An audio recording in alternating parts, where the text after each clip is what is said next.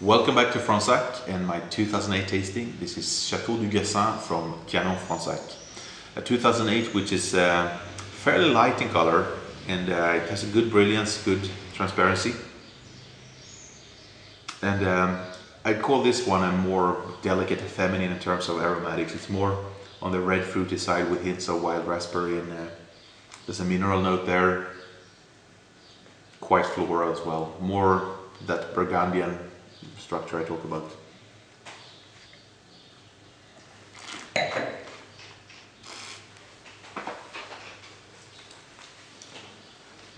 Same thing on the palate. It's very attractive fruit, juicy, freshly crushed berries, rather red fruit character once again. I think that the oak is well concealed here. Tannins are a bit present, a bit young now, but they will, hopefully they will soften well with age, I'm sure.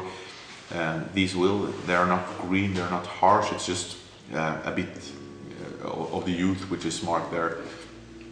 It stays on the palate for quite a bit. It's a medium to long finish, and I like this perfumed, sweet, attractive fruit. I would drink this one from, keep it in my cellar for another 2 years, and from then on it should go on for 10 years or something. A bit lighter style, a bit more delicate. I want to pair with veal with mushrooms, with your perfectly roasted breast chicken, or anything not too heavy or not too intense in terms of flavor.